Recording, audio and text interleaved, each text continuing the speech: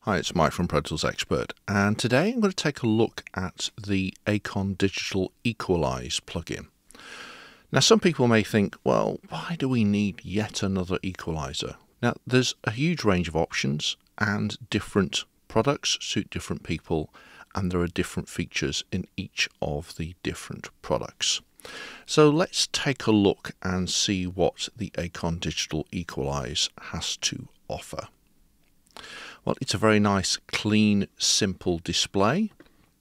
We've got our graphical interface here. We can get hold of sections. So here's one band. We can adjust the cue, but we can also do something that you perhaps haven't seen in other equalizers. You can see now we've got this little band, but it's now got a sort of flattened top. So we can boost a particular range but not have a specific peak. So that's a very interesting new little feature in the Acon Digital Equalize plugin. Obviously we can go up and we can go down. We can obviously adjust the cue, get it really quite tight. And you can see as I move around, it's giving me the cue in octaves, which is really quite useful. It just gives us a sense, because often I find that different EQ plugins have got a cue factor, but they very rarely match up. So that's really nice to see there. And then as I move the frequency around, you can see here that both the frequency and also the note value are being displayed, as well as the attenuation or gain. So again, all that information being displayed. So if you need to go for a particular note, then you can go and find it. E4, push it, or E4, cut it. So very, very useful little features. So I'm just going to hit the reset button to just reset that back to scratch. So we've got a selection of different filter types here. We've got our low cut or high pass, depending on which way you want to describe it. We've got some shelving, our usual parametric cue. We've got a notch filter, which is really useful for notching out problem areas. We've got a high shelving, and then our high cut or low pass filter as well, with the associated range of controls. But we've got a single band. That's all we've got here, number one. To get additional bands, we just keep hitting the plus button. So now we've got another band, and if I hit on there, we've now got another band, so we could make that a high cut filter. So we've got lots of different options there. So let's go back to the reset, and let's have a listen to a kick drum.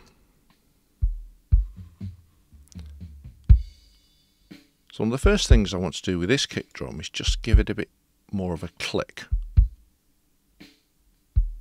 You can see there, you can start to see the shape. Maybe we'll just narrow it down. And the analyzer here is showing me the difference. The lighter grey colour is the input here, and then we've got the analyzer output in green. So we can see, even on the spectrum analyzer, exactly what I'm doing. And then let's add another band and perhaps just give the low end a bit more solidness.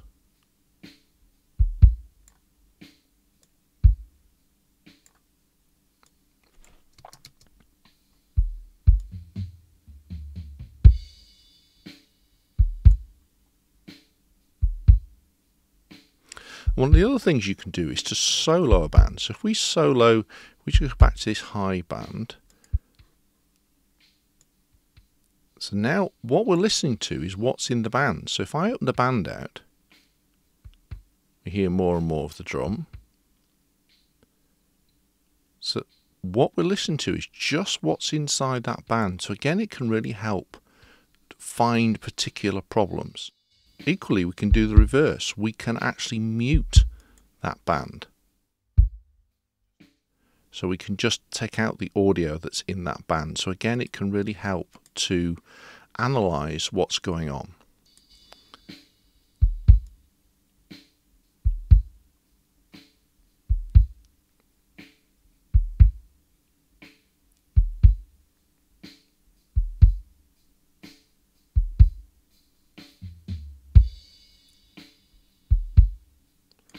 And there we go. I'm happy with that. So let's now take a look at what we might need to do with a snare drum. So let's just change that over. Now here's my snare drum.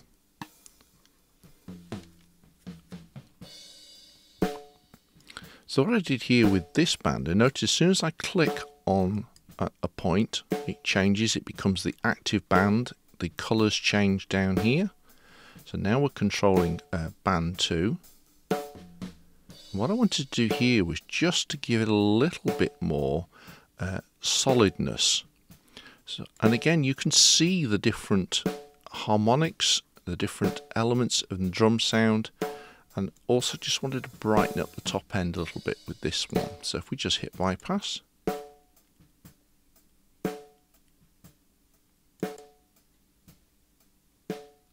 So now let's move on to a bass guitar.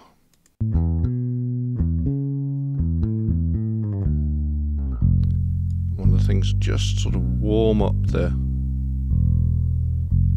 nice bass sound, and we'll add another band because I like my bass guitar to have a bit of a click to it. So we'll just find a click, maybe narrow that down a little bit.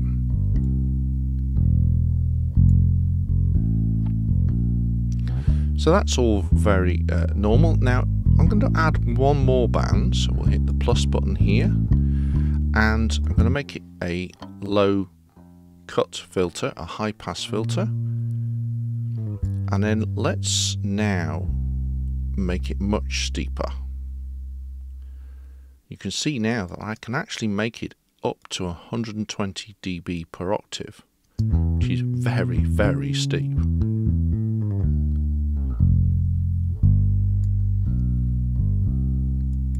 At the moment we're using this mixed phase setting here.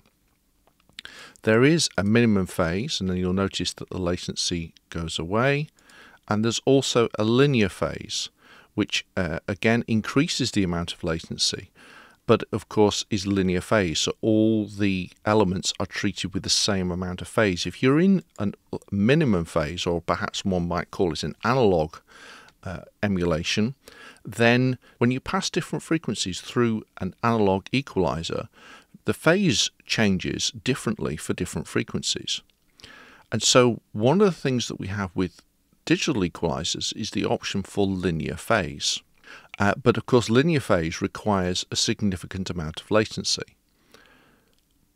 And also there can be some side effects, some often called pre-ringing, where because an equalizer is actually quite close to an oscillator, and so if you start doing severe things like this very steep curve, then you can get ringing, or it can also manifest in a range of different ways. And one of the things that can happen if you do a very steep low cut like this to, say, a bass guitar, if we just run this sequence through here now,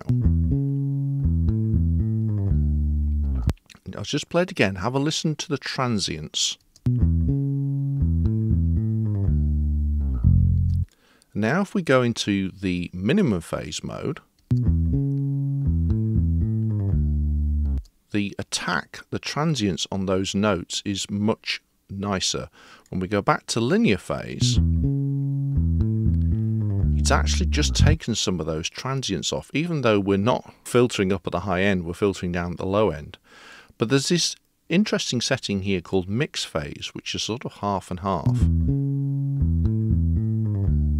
So actually what they've been able to do is to have a lot of the benefits of the linear phase, but without some of the side effects. So if you like, it's a sort of half and half, it's halfway between the two. And it's very effective because the mixed phase mode, in this case, still maintains the transients that we had in the minimum phase, but we didn't have in the linear phase mode. So that's a really, really useful little feature. So let's move on to a piano and take a listen to what we can do with a piano sound. So this is now a stereo piano.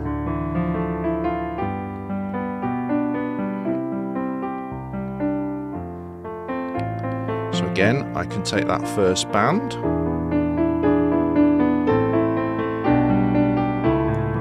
can add another band, add a further one, maybe just brighten up the top end a little bit.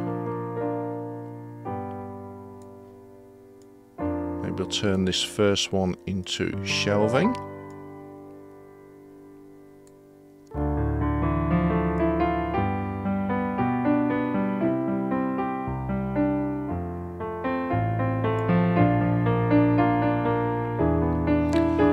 Now at the moment we're processing both channels the same. We're using this process both channels mode.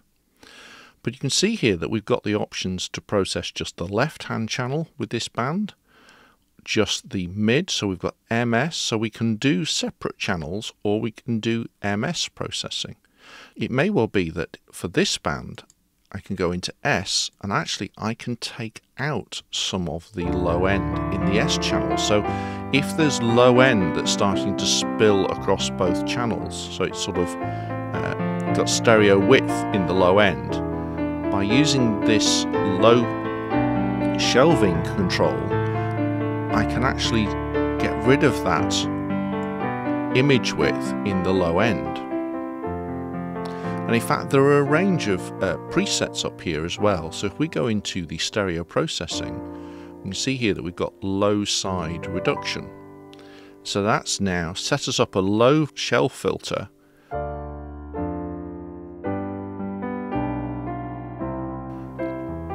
only in the side.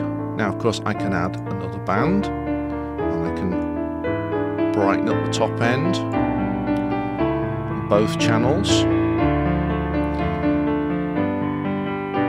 Add another band and maybe just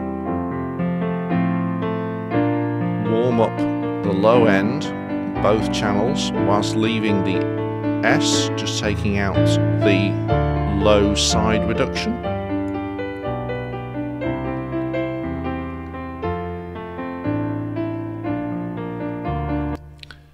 So again, very, very versatile EQ module here. So this really isn't any old EQ. It's a very, very powerful plugin.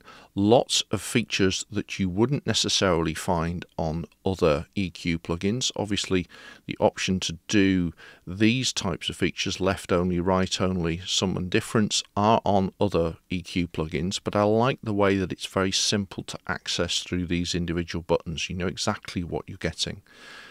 The analyzer, again, other EQ modules do have analyzers, but it's very easy to use. It's very clear display.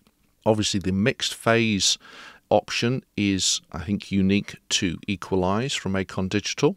And the fact that we can have up to 12 bands, but we just keep it nice and simple. Every time you want a new band, you just add it. We've got the option to be able to solo bands or to mute bands. That's a really neat feature as well. Everything is color-coded, so it's all very clear what's going on. We've got a redo and an undo, so I can just undo the last change or put it back. So again, that's really useful to have that sort of redo and undo cue. There we've got overall gain, so if we're starting to put in a lot of boost, we can just back that off to make sure we don't hit headroom anywhere. We've got all the standard EQ settings. One of the, in the audio restoration option, one of the presets is remove 50 Hz hum. So you can see here that we've got a whole range of notch filters, all landing on the different harmonics of 50 Hz mains hum. So if you haven't got access to a denoiser or de-hum module, then again that can be really, really useful, because that's effectively what most de-hum or de-buzz modules are doing, is they're just putting notches in bang on the harmonics. So that's a really useful little preset. Again, in the audio restoration, there is just a remove rumble. You can do a lot with remove rumble by actually just putting it on the S. So actually just processing the S rather than both of them, because often the rumble has got stereo information in it. For example, when I'm doing classical recordings and I'm using an MS pair, I often have to put more high pass filtering in the S channel, because actually it's picking up quite a lot of the room acoustic, and by just filtering out what's in the S channel, I'm not impacting the low end of the main audio, but I'm getting rid of the low end ambience. So I hope that's given you an insight into this great little Equalize plugin from Acon Digital.